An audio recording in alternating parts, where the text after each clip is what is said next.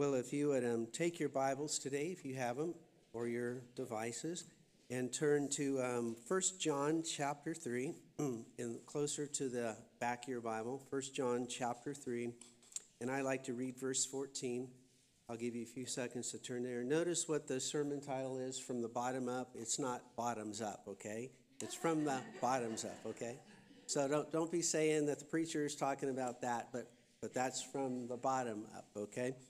In 1 John chapter 3, verse 14, let's look at this as I read this. It says here in Scripture, "We know that we have passed from death to life because we love the brethren. He who does not love his brethren abides in death." Let us go to the Lord in prayer. Father, as we come before you today, allow us to know that we have passed from death to life because we love our brethren, but also all people.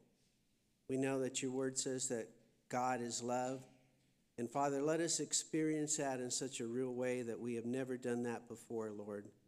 Let us know that you love us with an unconditional love, but you want us to love those around us and also forgive those around us too, Father. Answer questions individually and corporately. Allow us to be more like you as we leave here today, Father, but above all else, lead us by your Spirit. Draw us close to you. In Jesus' name, amen.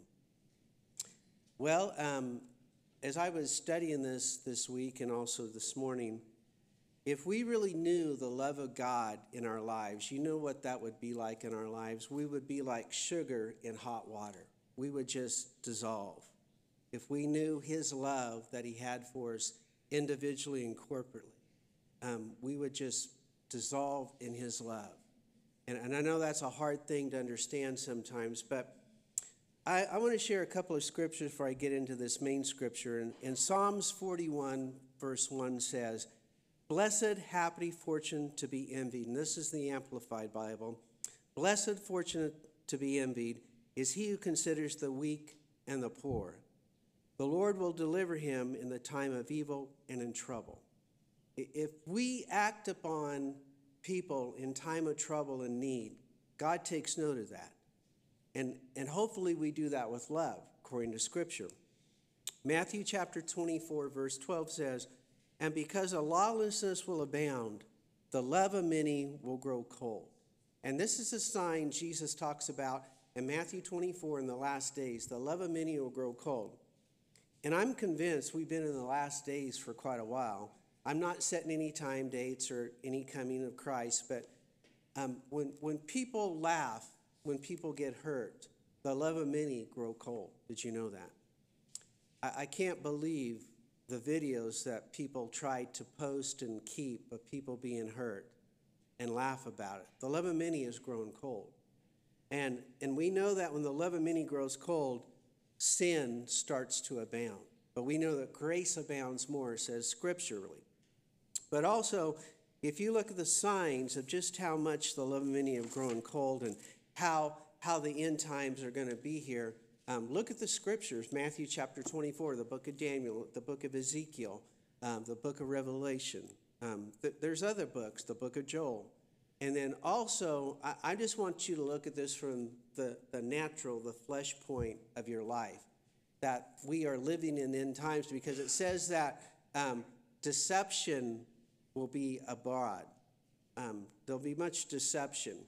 And I've shared this with a few people in my life close, and they laugh about this, but here is a deception that the Lord is coming back. This is just my view. You can take it for what it's worth. Because of all the deception and the lies going on. Never in my life would I thought that they would try to sell a sports car having 4 doors. Have you ever thought about that? You ever seen a 4-door Corvette? I haven't. Have you seen a 4-door Challenger? I haven't. But the world tries to sell you a sports car with 4 doors, and I'm going, my land, what is happening to society? They're buying into that lie. And then also, have you seen the new Mustangs? Ford, I don't know what you're thinking about. That is a sports car. I don't know. Kind of hard to beat a 1964 and a half Mustang or 65. I just do that because of deception. we start to believe the lie in the world that we live in. Now, let's go on here in Scripture because in science class, remember when we finally got to do some hands-on stuff in the lab, and remember if one of the first ones you ever did was, is it an acid or a base? Remember that? An acid or a base? And you had this litmus paper, and you got real excited because you could tell what it was. But according to Scripture, we can tell if we have passed from death to life. Did you know that? If you don't know if you're really saved, look at these verses here in Scripture. Because if you have love one for another, the brethren. That's what it says in Scripture. Now, in 1 John 3:14, it says, we know. Notice those two words, we know. He's talking to us as a group. That we have passed from death to life because of we love the brethren. Now, if you are having a hard time in your life not loving somebody, I encourage you to get right with God through Jesus Christ. Because it says we love the brethren, and he who does not love his brethren abides in death. People, I don't want to live in death. I know you don't want to live in death either. And this is a hard sermon because, you know, God is love. Jesus Christ loves us. He laid down his life for us. But, you know, if we harbor any hatred in our heart, and the opposite of love is hate, if you look at this in Scripture. In 1 John 3:15, the second verse I want you to look at, whoever hates his brother, and people, these are not my words. These are the words of God. Whoever hates his brother is a murderer. People, just think how many people we have made killed in our life, hating people. We are a murderer, it says in Scripture. And then it says, and listen, it gets so personal, and you know. First Scripture, we know. Second Scripture says, you know. You know that no murderer has eternal life abiding in him. Think about those words. Those are scriptures that you can line your heart up with. What does Scripture says? Test things. Scripture says also to judge ourselves. Remember, there's a scripture people read before communion. Judge yourself. That's what it says in Scripture. And Scripture says to judge ourselves. And if we don't judge ourselves and we live in hate and we can't love people, we abide in death. And God is not about death. He's the God of the living. That's what it says in Scripture. Now, if you hate your brother, you are a murderer. And someone said, I never kill anybody, Troy. I've had people try to classify their sins before me, and people don't do that. I've done that in my life, and I know it's not right. Don't do that. Because God's word says, if you know that no murderer has eternal life or abiding in them. And this is heavy stuff, and this is so true. This is so true. Because we live in a world where everybody hates everybody. Because they can justify it, and society has a good place for them to do that. I don't read anywhere in Scripture it says that. And if we knew the true love of God through Jesus Christ, if we could comprehend that and know that, you would hate nobody. I'll guarantee that. You would hate nobody, whatever they've done to your life. You may not like it, but you would never hate them. Never hate them, according to Scripture. Because John chapter 10, verse 10 says, the thief comes not except to steal and to kill and destroy. And Jesus says, I have come that they may have life and they may have it more abundantly. People, we need some life and more abundantly life in our life because we should know as Christians what Satan is doing to us. The Word of God tells us, Jesus tells us. And in John chapter 13, verse 34, John chapter 13, verse 34, it says, a new commandment I give you. This is Jesus Christ talking. A new commandment I give you, that you love one another. As I have loved you, that you also love one another. Verse 35 of John chapter 13. By this all will know that you are my disciples if you have love for one another. People, you can still be a disciple of Jesus today. Somebody told me once all the disciples died. I said, yes, I know that. But have you read John chapter 13? That's what it says in Scripture. Now, the original 12 died, I understand that, but we can still be one of his disciples. Now, I'm going to tell you a story. This happened in the first church, well, actually the second church I was at. First church, I was a youth minister. Second church, well, I was a minister. And it's kind of funny when people ask you, so are you the lead minister? I used to say, I'm the only minister, so besides the people. Very small church. Anyway, I went to visit this lady. She was homebound. I'm going to tell you, it's a lady. And I visited her many times. I got to know her likes, her dislikes. And one day we were just talking about the community. And this community was very small, and I just mentioned this one name. It was a man's name. And all of a sudden, her countenance, her appearance changed, and her eyes changed too. I mean, everything about this lady changed. And this is what she said, I hate that man. And I thought, yeah, you do hate that man, because everything about you changed. Everything about her changed. And she said, I hate that man. I can't forgive him for what he did. And I thought, and I did say once, I said, Jesus forgave us for what we did. You know, it's funny that Scripture says, it's not funny, but it's funny to us sometimes, that we can remember the bad things that we do. Scripture says that Satan is the accuser of the brethren. He'll bring those things up you did. But we also have to know that God forgave us of all those bad things if we ask it in the name of Jesus. And you know what it says in Scripture? He remembers them no more. He remembers them no more. But in Galatians chapter 5, verse 14 says, for all the law is fulfilled in one word. All the law is fulfilled in one word. Even in this, you shall love your neighbor as yourself. Love your neighbor as yourself. Do you know if you were in Christ Jesus, you have fulfilled the law? Did you know that? He has fulfilled the law. He said, I didn't come to destroy the law. I've come to fulfill the law. And if you love one another, you have fulfilled the law because Jesus did that for you. Did you know that? You know what? People are trying to keep the commandments. You can't do it, but Jesus did it. And if you're in Jesus, he's done that for you. But if you love one another.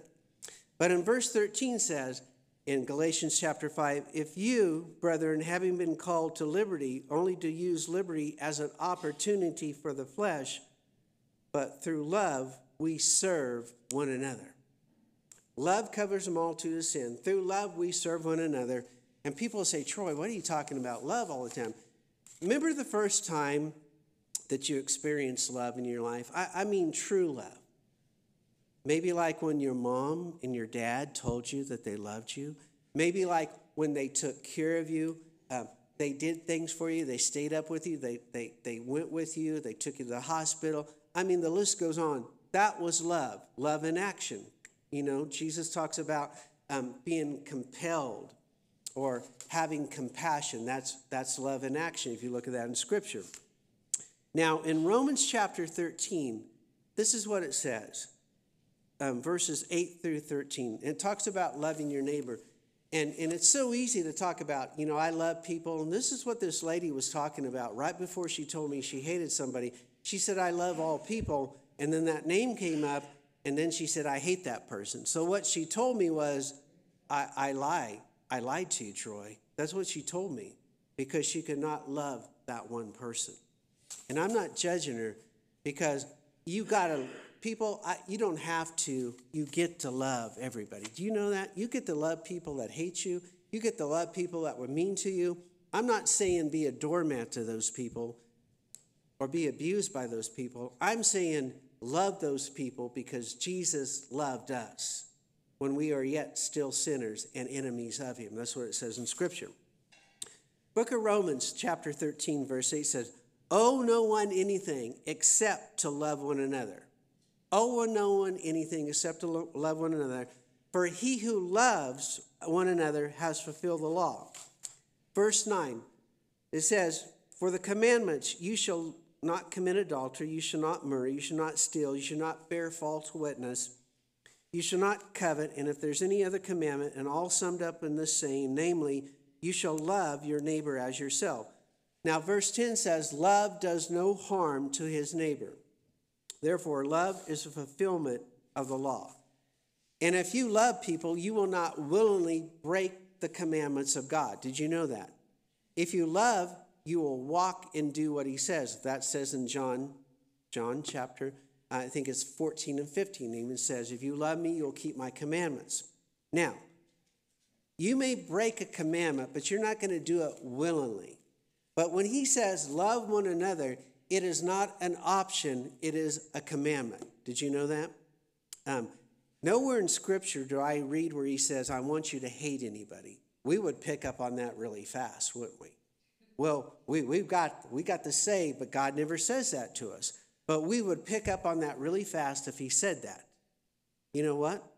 Jesus never hated anybody. He may hate sin, but he never hated the sinner. Did you see that in Scripture?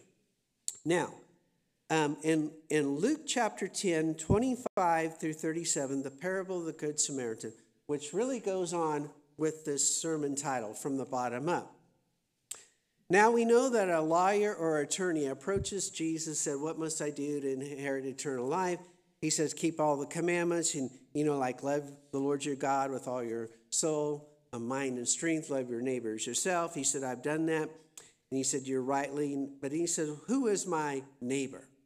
Now, do not ask Jesus and God a question unless you want an answer. Who is my neighbor?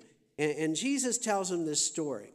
Well, a man went down from Jerusalem to Jericho, fell among thieves, and they treated him horribly. They left him half dead. That's what it says in Scripture in Luke chapter 10. Now, in verse 31, it says, by chance a priest came by, but he noticed what happened and went by on the other side. Now, a priest represented God, and you would think that they would know everything, how to take care of people, but sometimes, even as Christians, we become too busy. Then it says here in verse 32, likewise a Levite. Now, you read the Old Testament, Levites were supposed to help the priests in the priestly duties in the temple of God. He would come up to where the man was on the road. He looked at him, and then he passed by on the other side. Now, Jesus gets right to the heart of the matter who the neighbor is. And he says, now a Samaritan came, and he came to where the man was, saw him, and had compassion on him. Now, this is a really hard story for Jesus to be telling, not for Jesus, but for the people to hear. Because the only thing the Jews could agree with the Samaritans is they hated each other. And Jesus knew that from him being a Jew. And they could just agree that they hated each other. And if you read things in the commentaries, both sides, the Jews and the Samaritans, had more use for a dog than they had for each other. That's pretty sad, but we kind of live in a world like that today too, don't we? We really do. And the Samaritan came to him, had compassion on him, came down, took care of him, bandaged him, took care of what he did, put him on his donkey, took him to an inn, and he stayed with him till he got over the point of death. And then he takes out money, gives to the innkeeper, and says, will you take care of him? And if you need any more money on my way back, which I'll come back, I'll pay you. And kind of significant to the story when Jesus comes back a second time. And in verse 36, Jesus says, so which of these three do you think was a neighbor to him who fell among the thieves? Now, pretty open question, but you could not get this question wrong. Did you know that? Who was a neighbor to the one that fell among thieves? And the attorney says, he who showed mercy on him. And all Jesus said was, go and do likewise. Go and do likewise. Now think about that. Go and do likewise. And people, it's not easy to love somebody in the flesh, is it? If I asked you, who do you hate the most? There might be a name and a person come to your mind. And that's not scriptural. But that happens in our life, doesn't it? Who did you wrong? Who took your trust and took advantage of it? Who didn't pay you? I mean, the list goes on. Who left you? who lied about you. And people were never supposed to keep track of that because love covers a multitude of sins. Love believes all things, hopes all things, and bears all things. The greatest of these is love, chapter 13 of 1 Corinthians. Now, I say all that because in Luke chapter 6, starting in verse 27, Jesus again reminds us to love our enemies. But I say to you, he who hears, love your enemies and do good to those who hate you. Now, the world will never tell you that. Do good to those who hate you. I'll tell you what, people. Parents put up with a lot from teenagers, don't they? Anybody here been a parent of a teenager? Did you question your love with your kids once in a while? Seriously. Or someone that lied to you? Someone that left you? But God says you get to love them. It's a commandment. It's a commandment. And it says in verse 28, bless those who curse you and pray for those who spitefully use you. The world will say, get rid of them. The world says, don't do that. But God and Jesus say, you give them what they don't deserve. And verse 29, to him who strikes you on the one cheek, offer to him the other one. From who takes from your cloak, do not withhold your tunic either. If someone strikes you, let him do it again on the other side. But our flesh will rise up and go, you hit me, I'm going to hit you. I'm going to knock you out. That's what our flesh does. And he says, if they take your cloak, offer something else. And Jesus did those exact things leading up to the cross. You look at that all through Scripture. And verse 30, and this is hard. Unless you love God with all your heart, soul, mind, and strength, give to everyone who asks of you. Oh, my land, I'd be bankrupt if I did that. Give to everyone that asks of you. And from him who takes away your goods, do not ask them. And just as you want men to do to you, do also to them likewise. People, here's the thing. If we treat people awful, guess what's going to happen to us? It doesn't take a rocket scientist to figure that out. Wake up some morning and treat somebody bad all day. That's going to happen to you. What you sow is what you're going to reap. Verse 32, but if you love those who love you, what credit is that to you? Even sinners do that. You ever thought about that? Sinners do that. Not that we classify them, but they're saved and unsaved according to Scripture. And if you do good to those who do good to you, what credit is that to you? For even sinners do the same thing. And Jesus talks about two groups here, but he loves the two groups. Verse 34, and if you lend to those from whom you hope to receive back, what credit is that to you? For even sinners do that. Verse 35, but love your enemies, do good to them, lending, hoping for nothing in return. People, we've all done that. We've given something and got nothing back. That's just part of serving God's kingdom. Did you know that? That is the way it is. But it does not give us credit to do that to other people. The ask from them, and we say we're going to pay them back. That doesn't give us credit to do that. And it says, and your reward will be great, and you'll be sons of the Most High, for he is the King of the unthankful and of the evil. Verse 36, therefore be merciful just as your Father is merciful. Now, in 1 Peter 4:8, I'm giving you a lot of scriptures because I'm going to back this up with Scripture. And above all things, have fervent love one for another. For love covers a multitude of sins. Love covers a multitude of sins. Think about that the next time you want to get angry. What you've done, Christ has atoned for. He's covered those sins. I mean, this is hard, isn't it? Because we all keep track of who hurts us. And if Jesus did that, I would probably be one of the top 50. I really would. Probably would be. Before I accepted him as Savior. People, I don't speak a lot about my past because I was a good sinner. I really was. But God saw through that and saved me. Because again, in 1 John chapter 3, verse 14, we know. Those two words speak volumes. We know. We know. It says that we have passed from death to life because we love the brother. We know. And here's the hard thing. We need to do it. Not in our flesh, but in the Spirit. What did Jesus say? The Spirit is willing, but the flesh is weak. That's what he said to one of his own. He knows about us. And people, it's not easy to forgive. It's not. But then it says, he who does not love his brethren abides in death. Oh, people, don't live in death. Don't live in death. Don't pass that on to the people around you. Please don't do that. I'm just going to share a little bit. Some of you have heard this before. Someone say, how do you know about the love of Jesus, Troy? How do you know that? I didn't know that till last February. Yes, I was a preacher for a long time. Yes, I thought I loved everybody. Yes, I thought I forgave everybody.